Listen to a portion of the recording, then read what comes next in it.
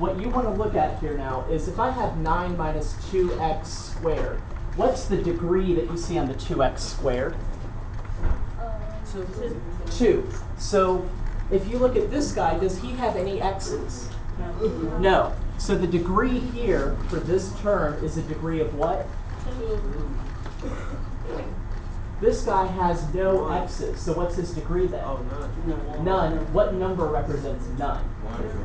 0. So he's a degree 0. Now, this 9 right here, that is called a monomial. Monomial. Latin, and whenever you see the word mon, or the prefix mon, that means 1. Okay, so he's one term, right? So 9 is a monomial. This right here, the negative 2x squared, what would I call that as well? A monomial as well. So you have a negative 2x squared and a positive 9 nomial. Are you guys okay if I use that word nomial now? Okay, if I put two monomials together, what does that form? Together these form a bi. What does bi mean? Nomial. So is everybody clear on what a binomial is now? Okay. Needs two nomials together. Okay? And in this case, two what kind of nomials? Monomials. So you take two monomials, you put them together to form a binomial. So when you talk about this whole thing right here, this entire thing right here is the binomial. So if I wanted to write this binomial in descending order, according to the degree, what would be the descending order? You take the highest power first, right? Look at the sign that's attached with it, so what do I write? Negative 2x squared, and then what else would need to come after it? Plus 9. So are we all good with how to write a polynomial in descending order? What would ascending order mean?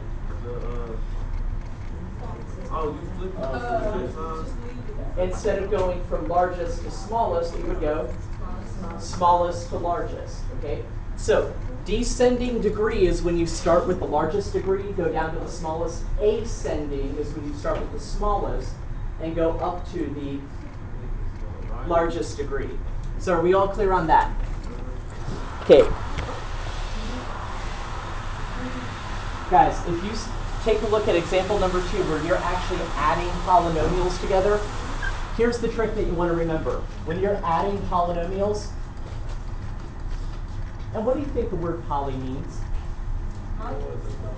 Miss Waters. More than one, multiple. So you have monomial means 1. Binomial would mean 2. Trinomial would mean 3. And then listen to how you say 4. It's a quadnomial. Quadnomial.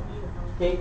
And then after that, you can just start saying polynomial. So if you have 4 nomials or 4 monomials put together, you would have a quadnomial. But we need to take a look at how to add that finding the sum in example 2 of A. So if you have 3x to the 4th minus 2x cubed plus 5x squared, you see how they have that in parentheses? Okay, that is 1 what? How many does it have?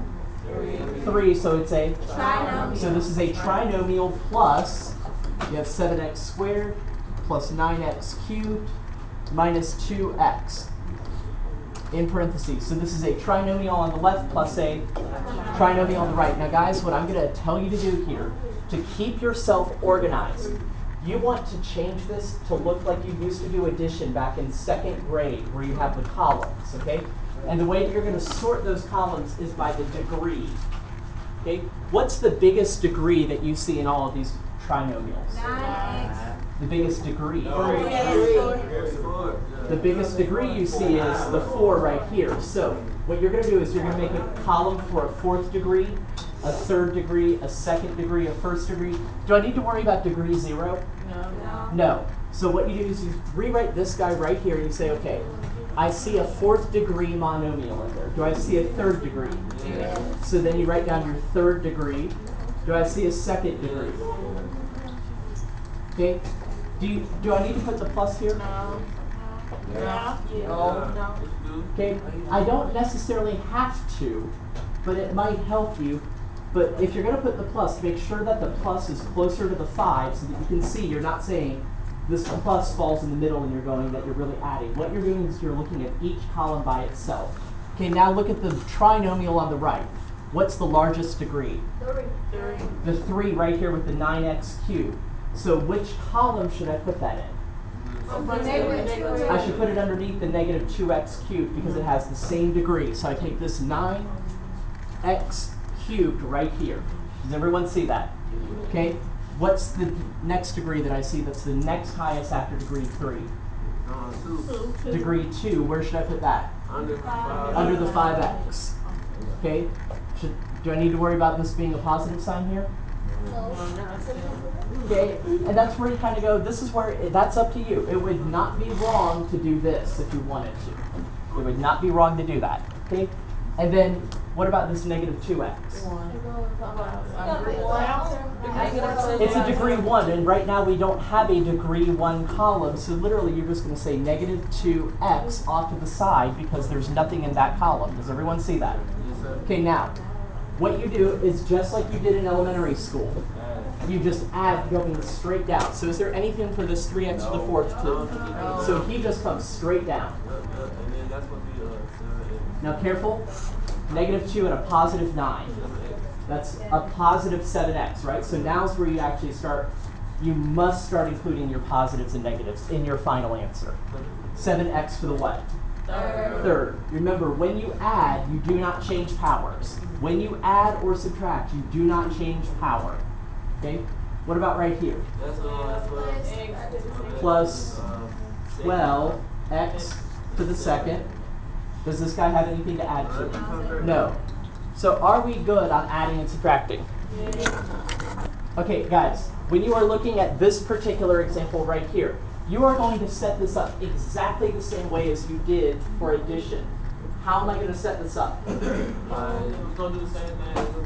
Okay, you look at this guy right here on the left. Is he a binomial, a trinomial, a monomial, or a polynomial? He's a binomial. So what's the highest degree? 2. So I make a column for the 2, degree 2. Do I need to worry about a degree 1? Yes. And it's a negative 9x. Do you guys see how I'm putting that negative sign closer to the 9? Remember, this whole line is 3x squared minus 9x, but when you're treating it as columns, keep the signs together. Now, what you're going to do on the bottom here, you are going to copy this trinomial that you see on the right here. What's the highest degree that you see? 2. So is there already a degree 2 column? Yes, so you put the 2x squared underneath that. What's the next degree that you see in that trinomial? So negative 5x. Okay, and then the next degree after that? 0. No? It's a 0 degree. Is there a 0 degree column right now? No. Now, this is where I'm going to say definitely get into the habit of putting those positives and negatives there. Okay, so does everybody see how I have all of these right here? Okay, now, whenever you have subtraction,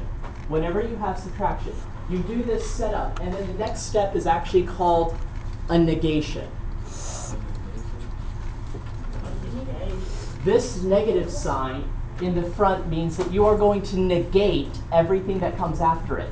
And all a negation means is to do the exact opposite.